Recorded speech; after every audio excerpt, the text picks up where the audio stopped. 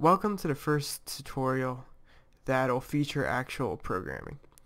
Alright, so we're going to start and open a new map in Letterworks. Delete this directional light. Why? Because Letterworks uses a deferred renderer, which means that the lighting actually impacts the final result, and we don't really want that. Because I want to go over lighting as well in a future video. So for now we're just going to remove all lighting. I create a terrain really quickly, and I'm going to change the ambient light all the way up because it's going to be pretty dark. Now you can easily see the terrain. So let's add onto the terrain, just so we can make it easily distinguishable, is grass. So now we can see the grass. We're going to add a sphere, and we're going to assign it. So we made a sphere, we're going to assign it a concrete texture. So this is what we're aiming for at the end of the tutorial without the texture part, which sounds kind of odd, but we have to start kind of small. So we're going to be trying to get a result that looks similar to this. Draw a shader that looks kind of like this but doesn't even have the texture because we need to get to that stage. So we're going to make a new shader. We're going to make a new material too. So new material, tutorial 1, save, and we're also going to make a new shader, tutorial 1, save. We're going to open up the material first. We're going to pick the shader anyway. Okay, so it's red, which generally indicate, like, if it looks kind of like this, it's probably because there's an error. The truth is, so you can actually edit the shader here, but there's nothing in the shader to start off with. So what we're also going to do is we're going to assign this material to this object. Notice that it disappears. That's intentional because to start off we have 5 different shaders you can look at. They're all in this one shader file. We will use the Vertex and Fragment for this tutorial. For other tutorials we may use other ones. Always start off your shader like this using the OpenGL version number. We're using 4.0, so do 400. And I'm going to copy and paste this to the fragment in just a second. The other thing is we have this main function. Basically this is anything inside of here will run, provided you don't exit early or something like that. These are basically uniform throughout all of these. So we're going to actually have to copy and paste this. So copy and then paste into the fragment shader. So now we're basically ready. We have the skeleton set up. Remember when I was talking about the pipeline, I was talking about how vertices, which are basically these points over here, these vertices go from being a vertex all the way through a few stages. Go to the rasterizer, then go to the fragment shader. We're going to start off with the vertex shader because it's the most important in this tutorial. Going to make a few lines, and we're going to do GL position. This is a built-in variable from GLSL. You can tell because it has GL_ position, and of course it highlights to blue. And we're going to set it equal to something. Before it goes to the rasterizer, it has to be changed. The vertex coordinate has to be changed to a screen coordinate. Okay. Now notice when I saved, stuff changed. That's because it compiles when you save here. You can also compile by pressing run, and if you do, you'll get an error message explaining what's wrong. How do we get the vertex? How do we set this position? Well, I'd like to set it to whatever the actual vertex position is. Letterworks provides this. There's 3 types of variables that you can interact with. You can interact with in variables, out variables, and uniform variables. Uniforms are kind of like global variables, while out is output, in is input. So we're going to use in because an input to the shader is a value that Letterworks provides. I think it's vec3. So vector3 is the type of variable, and this type is a vector of 3 elements. So vec3 vertex position. So we get the position. This is a vertex position that we're taking in from Letterworks. We're gonna put it out, and let's make this a little bigger. Okay, so we're going to set the actual GL position to vertex position. semicolon. You have to have a semicolon on every line. It's very similar to C, the language. All right, and then we're going to save. We get an error that says in line 7 incompatible types. So why is this an error? Because GL position is a vector of 4 elements. We only provided 3. This is an easy fix. All we have to do is vector 4.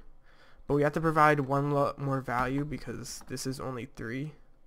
And that's the last value. And we get this. This is kind of odd. What is this? So what's happening here is, let me explain this a little bit. I'm going to break the shader real quick because just because I don't want that to fill this whole screen. But you see how it sort of was in the middle. Basically what was happening here is, if you're familiar with local and global space, local space is basically you have an origin, a custom origin. So this whole world itself has an origin. It's probably around here somewhere. And each model has an origin around here. Okay, so around here.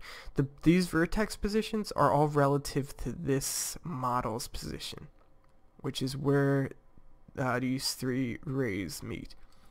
Okay. So we have that, that's nice. But we have to convert it from this local position to this global position. And then we have to convert that global position to the camera position. So we have to make it relative to the camera at the end. But first, let's set it equal to the global position, because that's the first step of this. So what do we do?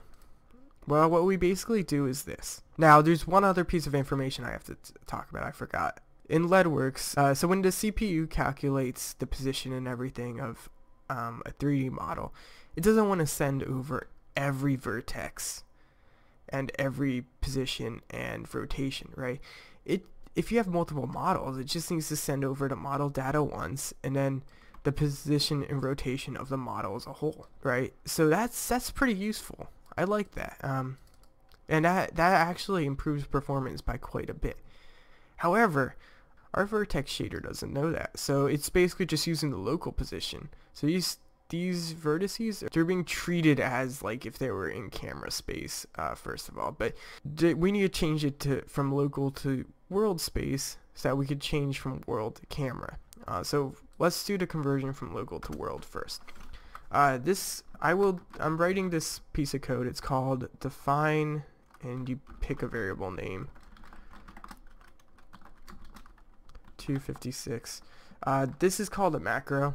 You're defining this variable is equal to 256. Well, I think 256 might be a limit in the engine somewhere. I'm not actually sure where that number comes from, but this saves on memory greatly. So let's compute this. What do we need to get? We need to get the position, rotation, and all that type of data from, basically there's this huge array that's passed in that contains all of that for every instance. This is an instance of the model. And we need to get this actual instance's data and convert it to world space. So what we're going to do, we're going to use a uniform. This is built into LEDWorks. Instance matrices equals, sorry, the syntax is kind of weird. We have a mat4. Don't worry if you don't really understand this. I'll explain what this code actually does as a whole, because explaining each little part's I don't think really necessary.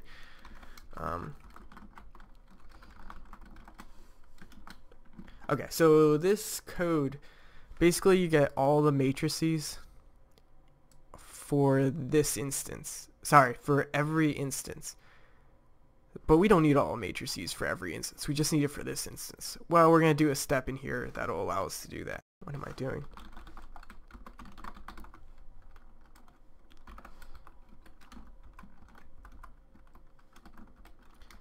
Okay.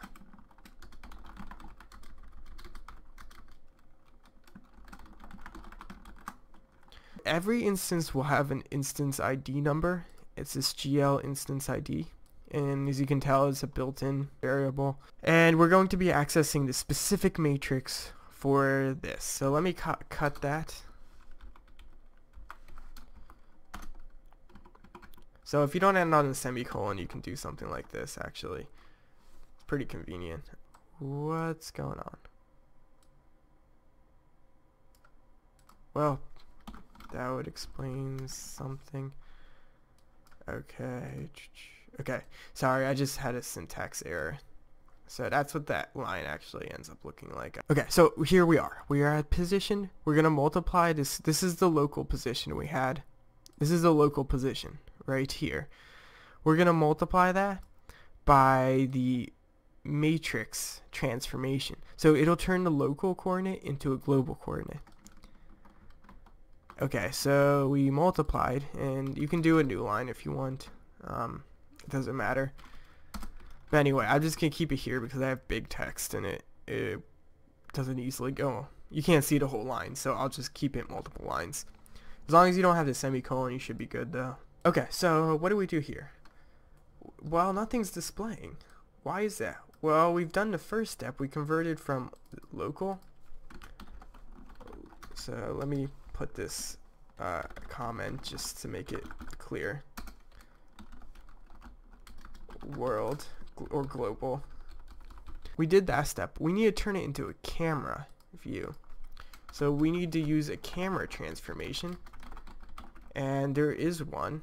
It's called projection camera matrix. This is two matrices multiplied together. The projection matrix and the camera matrix. And yeah, again, this is supplied by the engine. The projection matrix converts from a 3D point to a 2D point. The camera matrix is based on the camera. It's transformation. There are two matrices. You can look them up online. I think they're just multiplied together here. So this is going to be our camera transformation. Okay. So we have all these transformations. Let me really quick. Okay. So in theory, we should be multiplying by the projection matrix. What's going on right here? Let me hide this real quick. And we don't need to be in this view anymore. So we can turn it into single viewport. Basically, it's hidden, right? I don't know where the pixels are. It looks like a wireframe again. Oh, what's with that? So it looks all stretched. At least it's in world space right now, and it's in camera space as well. So that's nice, but why is it stretched like that? Alright, so let's go back to our shader. So this matrix contains the position, rotation, and scale of this instance. However, it also contains the color, and it puts that in the fourth column. So we're gonna have to edit that. And remove the color. So how do we do this? Well, let me copy and paste this code because we're gonna have to make a new matrix. So matrix 4, we're gonna call it mat just to keep it short for matrix. We're gonna copy, paste it here. Okay. Let me extend this so you can see all the code better. Alright, so we're gonna have to change some of that. So we're gonna do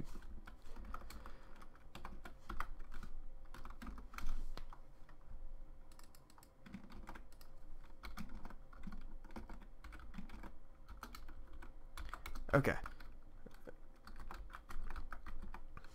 because that's where all the colors are stored. So we're gonna have to set all the colors to 0, 0, 0, and 1. The reason why this is important because the colors were being factored in when we were changing from local coordinates to world coordinates. We were actually we were treating the color as part of that transformation matrix, which means the color factored in to the end result. So we're gonna save this, and this should, we replaced it. Remember what I said about adding ones? For matrices, because this is homogeneous, we're dealing with homogeneous coordinates. We need this 3, 3. So this is on the diagonal to be 0. Or sorry, 1. Yeah. Now we can take a look at the result. It looks correct, right? I mean, it doesn't have any color or anything. And we're going to slightly change that. We're going to go to, so we're done with the Vertex Shader. A lot of work, but we're not going to really touch this too much in the future, which is kind of nice. That's pretty much all the work. I mean, there are things you can do in the Vertex Shader that we'll touch on that will change it. So the Fragment Shader has an output called frag0. I forgot to put the type. It's a vec4. This is the fragment color. Okay, so we're gonna have to assign this value to vec4. What do we want to do? Probably 1 1 1. Let's just do all ones, right?